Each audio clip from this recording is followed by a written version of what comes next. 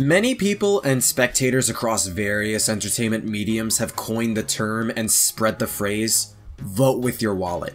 Voting with your wallet is the implication of determining your stance on something based around whether you purchase that thing or a thing related to a specific topic. It's basically the practice of spending your money in ways that's consistent with your personal values and beliefs. If there's a game or a part of a specific game you find lackluster or flawed, you could simply vote with your wallet and not buy it. A company's outed practicing terrible working environments, crunch, overwork, underpay, sexual assault, etc., then simply vote with your wallet to send them the message. This is a term used in multiple scenarios and connotations. I've had a little bit of a talk about this on Twitter a couple days ago, saying what the title and thumbnail suggest, so I'm just gonna rip the band-aid off and hit you with some cold turkey. Voting with your wallet does absolutely nothing. Or at least it does absolutely nothing over 99% of the time, and the very least is something I personally feel does hardly anything. I feel like this is a discussion worth having and an argument worth challenging because I very much find little reason to ever believe voting with your wallet carries substantial influence. The extent I do feel voting with your wallet can go, the vast majority of the time, it's purely personal. If you personally, individually believe it's not worth spending your money supporting either the product or company in question, or a specific person/party for any specific reason, for any of your own values, then that's the only viable, valid instance to take stock in voting with your wallet, in my opinion. I feel that is within your right to make, and you have the choice to either buy or not buy something, however it aligns with your beliefs. But where I call the phrase bullshit is often in scenarios where, most of the time, the phrase is used to preach or evoke some significant change to some degree and is meant to fight back against the product/seller. Doing so has often been claimed to send the message to the seller that something's wrong with the product or specific actions done by the seller are wrong in some way, right? And the only considerable instance I've seen this work was towards EA with Star Wars Battlefront 2. To where the outcry against their initial microtransaction and loot box push was so loud, so unhappy, that EA's stock value went down by $3 billion. In that way, voting with your wallet has had some effect, but that was still largely in part because of the initial outcry, the immense criticism and backlash the team got during pre-release beta trials. Forget massive government feedback from Belgium that also affected EA negatively a lot. It was just bad PR and massive backlash that spread all over the place beyond even just online that eventually caused EA to dial back on the loot boxes upon release. Not so much people refusing to buy the game outright. It was a part of it. Obviously people weren't going to buy a game filled with poorly designed, grindy gacha stuff when the outcry was that loud and when people were not big fans by any stretch of the imagination. But my point was, it was far more than just voting with your wallet / not buying the game when it came out. Again, if you use the phrase for your own morals, in my opinion, that's the only realistic and valid way you can say / use voting with your wallet. Otherwise, I find its use and purpose beyond that incredibly limited. Centering it to something simpler and less problematic, say there's a game with questionable design or something. I don't like modern Paper Mario because of the way it's designed. I don't like this one particular level in Crash Bandicoot or Super Mario Sunshine.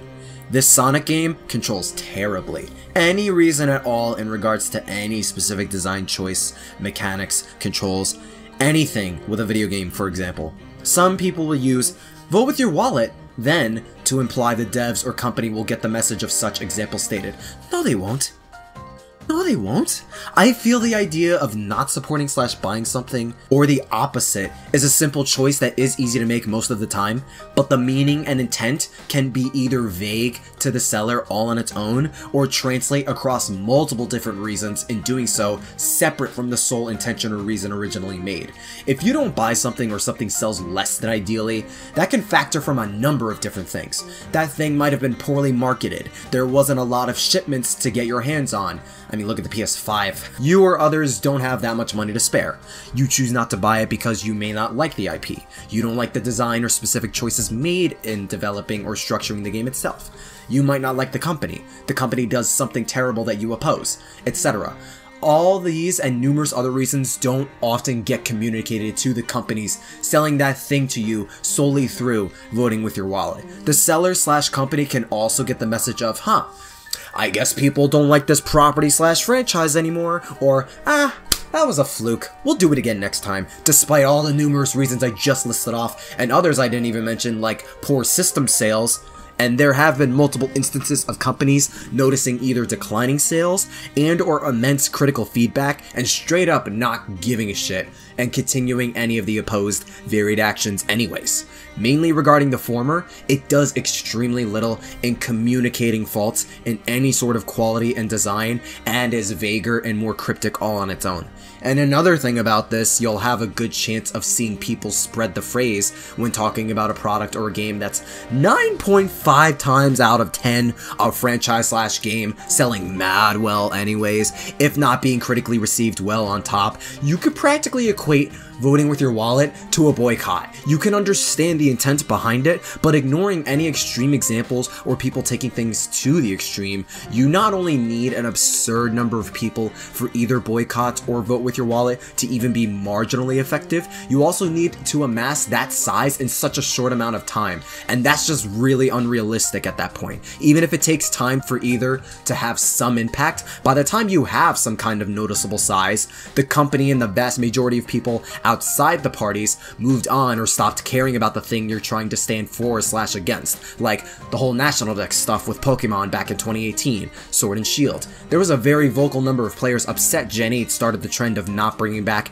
every Pokemon in mainline games. But do I need to remind you guys of Pokemon's most profitable multimedia brand status? Because I'm fairly sure I don't.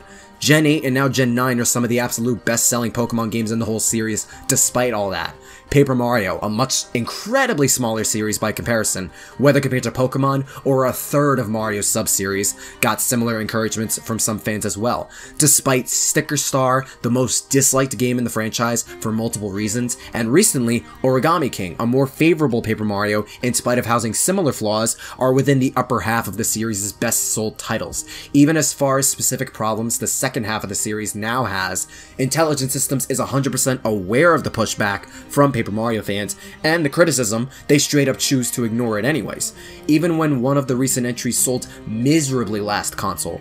And Battlefront 2 came out, despite the initial pushback on EA's loot boxes and game design, EA straight up defended the practices they were doing before they eventually backtracked. There have been companies that have seen both poor sales and poor reception from various sources and reasons for such, and still sticking to either their practices and design ideas anyways. And for franchises that sell incredibly well anyways, forget about it. You're not making a dent in any way if their bottom line's not affected whatsoever.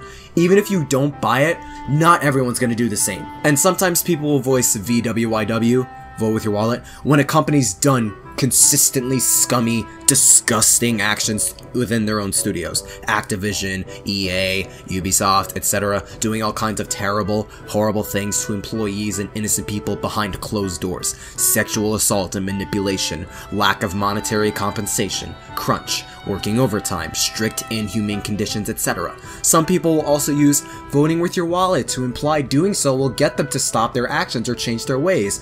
And it's 100% right to not want to support a company over something especially like that. Once again though, that never affects most companies' bottom lines, and not buying their most recent product doesn't automatically translate to you're a disgusting, manipulative corporation that needs an immense overhaul, even when it's true. Some companies exposed for such practices to the public can cause an uproar by consumers and the public, but if there are deadlines and or stressing expectations and standards put on these companies, bolstered more by the outrage and lack of sales, it can encourage the workplace higher-ups to overwork their employees even more and treat them even worse. Again, voting with your wallet doesn't do anything in either resolving specific quality changes nor workforce and development inequalities and mistreatments. Like, there isn't a correlation when you're not communicating what the actual problem is, and sometimes you'll get swung by hypocrites trying to spread the phrase, and they either end up buying the product anyways, or spread it as a means of shutting out feedback. My nigga, you are a part of the problem. Even if it has limits, practice what you preach, please, if that's you. And even if it's not, practice what you preach, please. Some of the most often cases of the idea being championed is by people who either buy the thing they said to vote with your wallet on, or who want to take some weird ego-driven moralistic high ground towards others that their best rebuttal is a corny-ass phrase that almost never does anything. Voting with your wallet at its highest potential is solely for your own personal morals and is one of the two choices meant to reflect that, but way too often it's being misused as a practice meant to evoke grand changes that never pan out the way some claim to be. If I'm not supporting Taco Bell anymore, good luck to me trying to amass hundreds of thousands of others to do the same thing for months, trying to manage to get the company to shut down or get close, trying to change what they're doing, and or even avoid risking higher-ups from mistreating their employees even further. So what's my takeaway / alternative to voting with your wallet if I think it's borderline redundant? It's using your voice. There's a reason thousands of YouTubers make videos, including me like this plus many others I've made, making critical essays, discussions, arguments, analyses, and such. Same for many people online, on social media, gaming journalists, review sites, etc. When well structured, reasonable, and logical, it's giving that feedback and criticism and spreading that. One of the constants throughout each use/case of voting with your wallet, as stated throughout the video, both for and against the phrase, is that criticism and backlash have done far more than voting with your wallet's ever done. I'm not saying be a dick about it. Don't go shaming people for buying or not buying specific games and products if it is good, bad, well, poor designed, or for other reasons people have that are far better than voting with your wallet. But for any specific change to be made, providing that context and communicating it above all else is literally how you go about making those changes and shifts people want. EA's loot box change happened in large part from horrific PR and large enough backlash. Criticism in simpler cases like game design, mechanics, and such have been addressed multiple times across multiple products and such. Call of Duty getting delayed, Movie Sonic's redesign, Sonic Frontiers' extra year of development for quality assurance, Luigi's Mansion 3, Mario Party getting online. The list goes on and on. Yes, there are companies and studios that will just flat out not listen or change, but expressing your voice and stating why XY is bad for XYZ is where you can still communicate where the problem lies. If anything, voting with your wallet's a secondary action / effect at best. Not only do you have other better reasons to not support / buy something, whether the product itself or a company, voicing those reasons and spreading that level of criticism